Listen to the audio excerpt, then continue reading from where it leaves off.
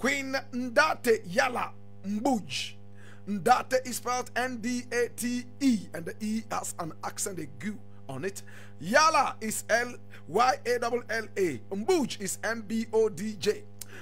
Queen Ndate Yalla Mbodj, and this class is going to last only 15 minutes today at most. My brother, my sister, today we're talking about Queen Ndate Yalla Mbodj, and a story is going to blow you away.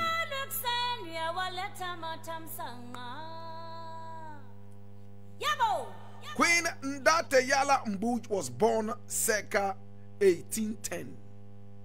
1810. 90 years before Ya Asantewaa started the war of the Golden Stool. 90 years before Ya Asantewaa was captured and taken all the way to the island of Seychelles. My brother, my sister, today we're talking about this great black woman, Queen Ndate Yalla Mbodj. Queen Ndate was born circa 1810. Circa simply means just around, not very specific. And she lived for 50 solid years. And within the 50 years, she had a lot. Now I'm going to tell you some things that will blow your mind. She was a smoking queen. She smoked a lot of herbs. Many people believe that she also smoked chukuru. What is chukuru? Ntampe. We. So in the history of Senegal, better still Senegambia, a lot of people refer to her as the chukuru smoking queen of Senegambia. My brother, my sister, today we're talking about Queen Ndate Yalla Mbodj. My producer is going to post a photograph of this great black woman smoking chukuru. Oh my God. I see so many people right at the African history class. Your names will be mentioned before the end of the class. Let's get into this first. Queen Ndate Yalla Mbodj was born circa 1810. And she was born in Senegambia. Yes. She was the first great and the last great queen of Waalu. W-A-A-L-O. Waalu. And when we talk about Waalu, what are we talking about? Waalu was a kingdom on the lower Senegal River in West Africa, in what we now call Senegal and Mauritania. It included parts of the valley and some other such areas around the north and the south, extending to the Atlantic Ocean. To the north were Moorish Emirates, and to the south was the kingdom of Kavo. Oh my God. Now the Waalu Empire was a very powerful empire located between Mauritania and Senegal. And this was the queen who served as the last most powerful queen of the Waalu Empire. And the Waalu Empire also represented one of the 4 Jollof kingdoms. Jollof, yes, J-O-L-O-F, Jollof. Some people would also refer to it as the Wolof. My brother, my sister, this was a very powerful empire located between Mauritania and, of course, Senegal. It was called the Waalu Empire. Very powerful empire. Now, the empire was so powerful because it was just around the Atlantic Ocean. It provided easy access to almost everything that human beings needed. Access to fish, access to timber, access to almost everything that all human beings wanted. And at the same time, he had very, very formidable natural protective measures around it. My brother, my sister. Now, the other thing about the Waalu Empire was that it had a lot of wonderful lands that were very, very fertile for agricultural activities and also for the rearing of animals. As for fish, all kinds of fish were found just around the Walu Empire, just at the foot of the Atlantic Ocean. So it made it a very, very powerful source of food.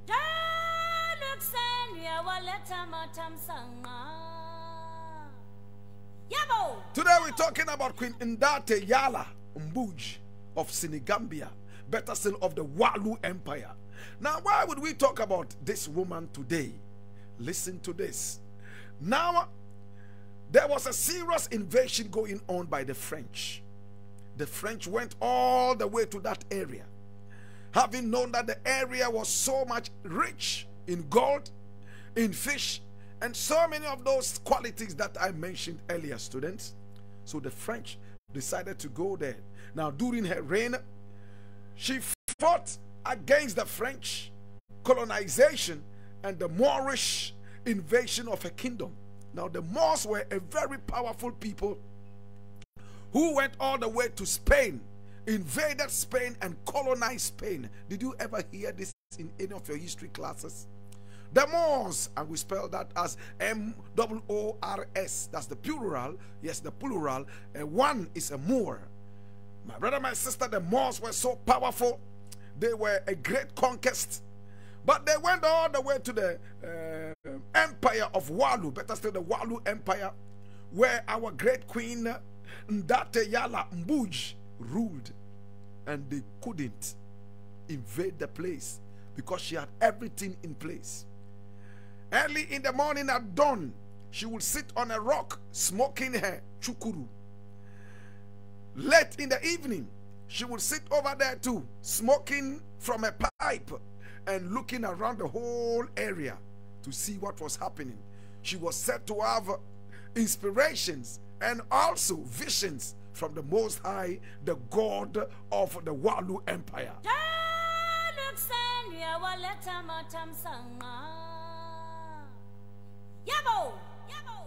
My brother, my sister, she was such a powerful woman, and she was born into the royal family. She took over from her own sister. Her own sister was also a powerful queen. But when she took over, everybody realized that power passed power. No two ways about that.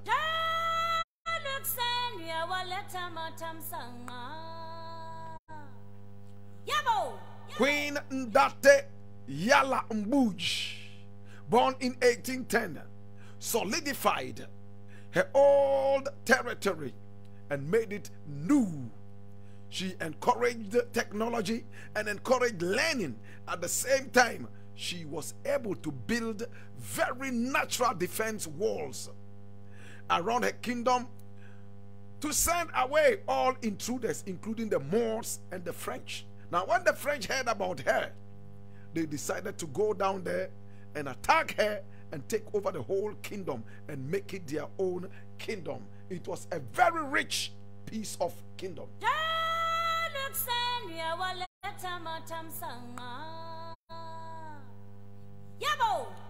Today we're talking about Queen Ndate Yalla Mbodj, and her life is about to get very, very deep. Hey, she was not a puppet of the French people. She was a powerful and not a feeble queen. In fact, a true queen, a true African queen. She was the signatory or co-signatory of many official documents between the Walu and the French. There was nothing the French did on her land without her permission. She was able to keep them away. In fact, she built a solidable, a very formidable army that kept the French away, including the Moors. Her island was so much protected, natural qualities of protection around there, and nobody was able to get into her land without her permission. In 1946, all the way down to the final days of the Walu Empire, she dominated the whole kingdom, and many people wanted to trade with her. They wanted to use trade to be able to infiltrate her land And what did she do? If you wanted to trade with her, you would trade on the sea and not in her land. You would meet her on the sea halfway. Then you would ask for whatever you wanted, and then the deal will be struck. You would have your goods, she would have her money, and she would return to her kingdom, and you would also return to your kingdom. She had people she put in place of this kind of trade. Nobody was able to infiltrate her kingdom.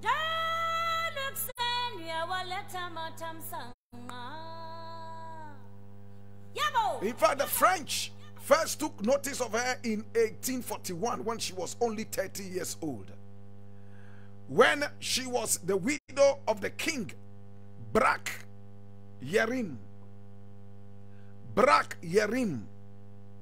Now, Blakk was a king, and he was the king of the Walu Empire. And Blakk is spelled B-R-A-K, Yerim is Y-E-R-I-M. King Blakk Yenim Mbarik. Yes, Mbanik. M-B-A-N-I-C-K.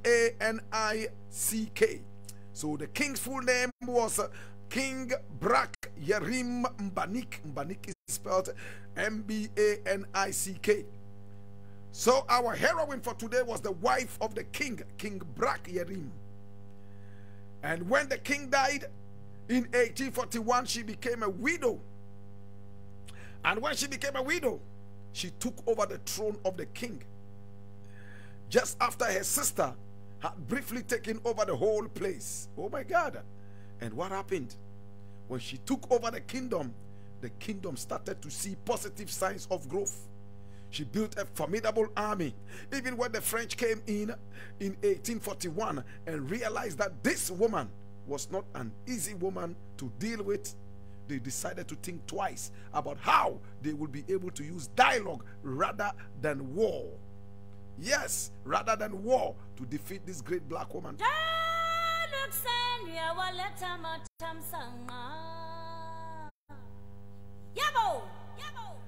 Now, when she met with the French in 1841, she made it clear, you cannot do anything on my land without my permission. Now, the French was only there to study and get to know how they would be able to attack this woman. But she knew it long before. She had a whole kingdom surrounded by soldiers who were so ruthless but loyal to the kingdom of Walu. Now the French decided to listen to her and to do anything she wanted. She had a son, and this son was called Sidia. Now this son was also growing into a very, very powerful son. Hey, very powerful. Was trained as a soldier and was taught to also go around and learn some of the wonderful histories of the empire of Walu.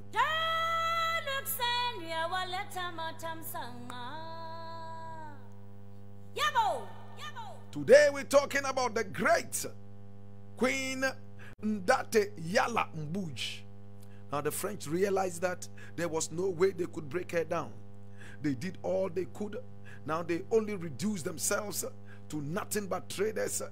But they wanted to use the trade to be able to break her down. Gradually, they were getting to know exactly who she was. And she knew why the French was there, so she kept them at bay. Now, along with several other African heroines, she played a crucial role in the struggle for African liberation. Oral historians, also known as griots, that's G-R-I-O-T-S, have recorded a bravery, and she remains a symbol of female empowerment. Her army was made up of both males and females, and she gave a lot of power to females to be able to take over her kingdom and be there. In fact, the Prince of Kayo, remember we talked about the Kayo kingdom, which was at the foot of the Walu kingdom. In fact, they came over for a war, a very big battle, and our queen of the day silenced them in just a few moments. She defeated them and kept them at bay, they were never able to come again. A lot of them became subjects to this great black woman. And a lot of them also came down there just to do trade. She kept her land very peaceful until the French realized that she was a big threat to them. The French realized that there was no way they were able to penetrate this land. They realized that if they truly wanted all the goodies of the Walu kingdom, then they had to defeat this woman. Now the French decided to make a final call. And when they came over with guns and ammunition, they bombarded the kingdom of Walu. Our heroine remained in there fighting back. A lot of the French went down the drain. They fought and fought and fought for a long time, until the French was able to go into the kingdom of Walu. When a lot of the soldiers had run out of ammunition, and a lot of them, remember, this was almost like an island. It was not easy for you to come in. And all the weapons that they used, my brother, my sister, the ammunitions that they used, they ran out of a lot of the ammunition. And the French finally were able to come in. And when they came in, they captured our heroine somewhere in 1878. They captured her, and then they took over the whole of the Walu Empire. That was the end of the Walu Empire. The French was not able to contain it. The French misused it and destroyed it. In 1878, they exiled our queen all the way to Gabon, another protectorate of the French. And that was the end of the empire of Walu, better still, the Walu Empire, and the great queen known as Ndate Yalla Mbodj. But interestingly, listen to what happened. Before 1878, when Yalla Mbodj was exiled, it was said that nobody knew where she was when she was sent away, whether she escaped or she evaporated. But the last time anybody ever heard of her was in 1856. 1856, some other historical sources say 1860. But by 1878, about 18 years after she disappeared or died, the whole Walu kingdom ceased to exist by the courtesy of the French.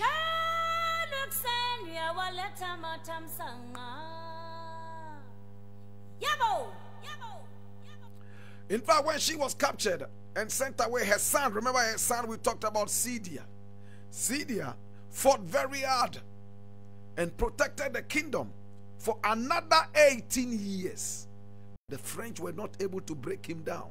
They fought for 18 solid years after the son took over from the mother who was captured. He fought for 18 years. And then he was also captured and taken all the way to Gabon. By 1878, the kingdom known as the Walu kingdom ceased to exist.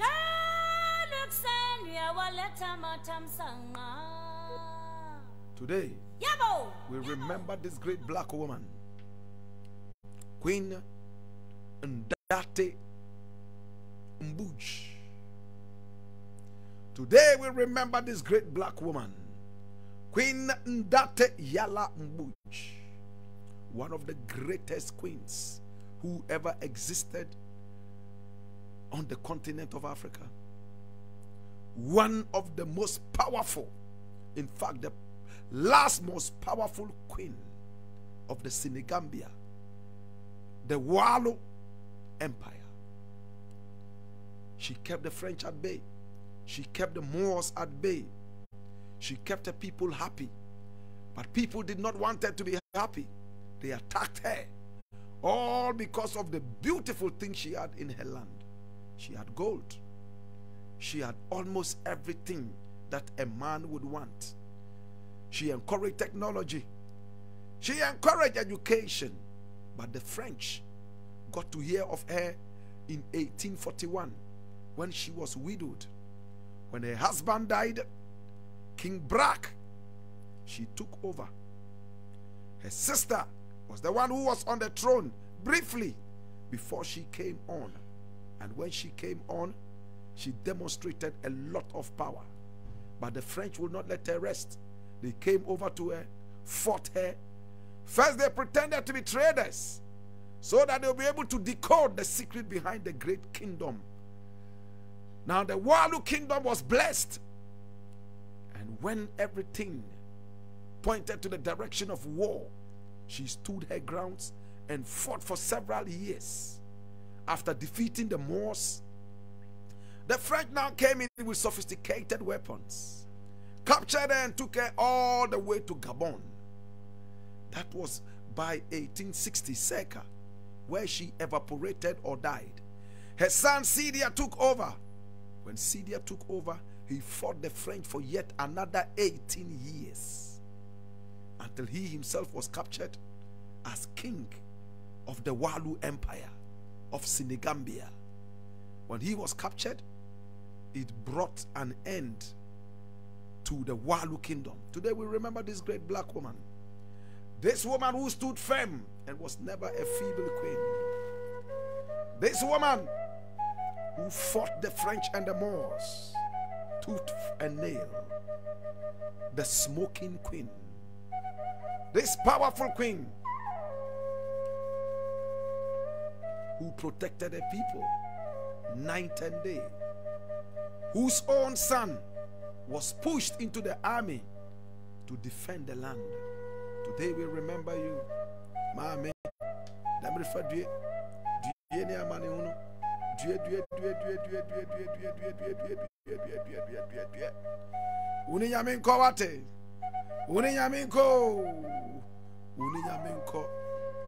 It's been the African history class, and in the burden of knowledge I ask you, now that you know what we do, be an any olea mini about yenzunda kagane mezaka yine ye papango bokaya nang fifi aye nya nukai na wo bana ehu ebe den mesi bana ehu ebe ya abade lele anjiman singa be kunne lele anjiman singa beri. Now that you know the story of Queen Ndate Yalla Mbodj, the last greatest queen of the Walu Empire of Senegambia, how will that impact your own life? She died at the age of 50. She evaporated at the age of 50. But she left her son behind to fight for the Walu Empire. And he fought the French for 18 solid years until 1878, when he himself was captured and the kingdom destroyed.